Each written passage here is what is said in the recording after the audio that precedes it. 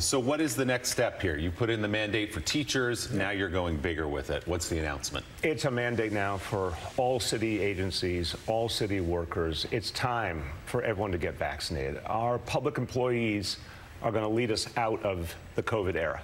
Look, what we did with our schools worked. Our schools are incredibly safe, and families needed to know their kids would be safe. Well, we all need to know we're going to be safe going forward. We got to end the COVID era. Our police officers, our EMTs, our firefighters, all our public employees, a lot of whom come in very close contact with their fellow New Yorkers, they need to be safe, their families need to be safe, but we also need to reassure all New Yorkers that if you're working with a public employee, they're vaccinated, everyone's going to be safe. The city has done pretty well with its public employees already. I think the number is 70% of them have been vaccinated. So you're really targeting the other 30%, and you specifically mentioned police and firefighters. We know some of those vaccination rates have been a little lower. Is that who you're thinking about here? I'm thinking about all city employees who are not yet vaccinated. We need them across the board. It's about 46,000 who still are not vaccinated. And we proved with our schools, we proved with our hospitals, it could be done the right way, the safe way for everybody.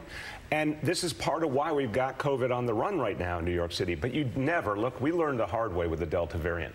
Never let up the gas on COVID. Never think it's easy to defeat this enemy. We've got more work to do.